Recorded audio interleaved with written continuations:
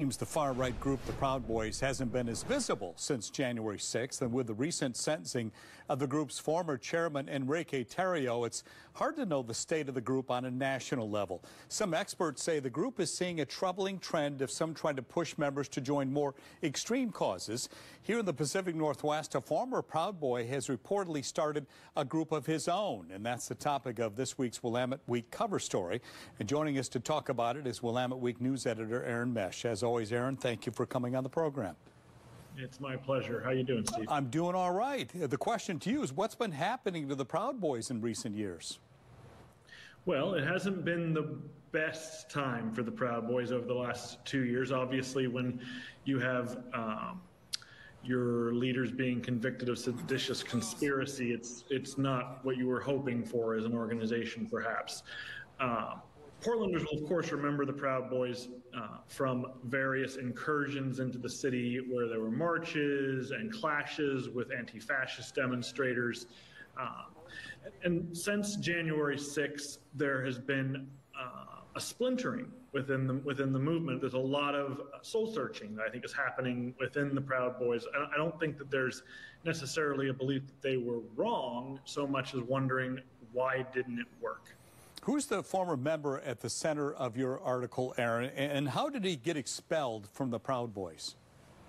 Well, I should take pains to note for a second that this is a story done by Investigate West, which is an independent newsroom that we're running in our paper this week.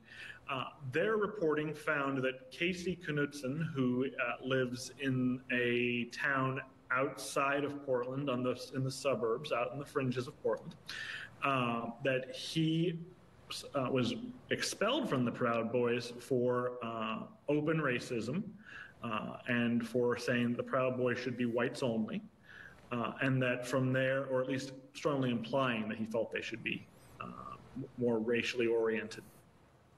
From there, he went to a group called Patriot Front, and from there he has founded his own organization called the Rose City Nationalists, who, according to Investigate West, are an explicitly neo-Nazi group. Anything else the reporting uncovered that you can tell us about after he left the Proud Boys? You know, we were talking in our newsroom about this afternoon, and the most interesting question that I think this story raises is just how dangerous are some of these fringe elements that are located on the edges of American political life?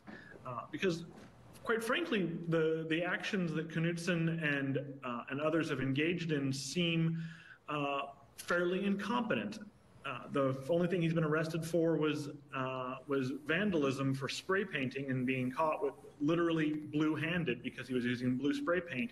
So it's not an impressive record of destruction, and yet the rhetoric is extremely and virulently racist, and that can be quite dangerous. Before you go, Aaron, I have to point out, Deb Knapp mentioned you shaved your beard. What's going on here?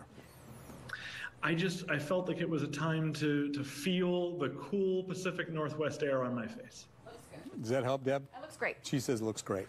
I agree. Aaron, great to see you, as always. And you can read the entire article in the latest edition of Willamette Week on newsstands now or online at wweek.com.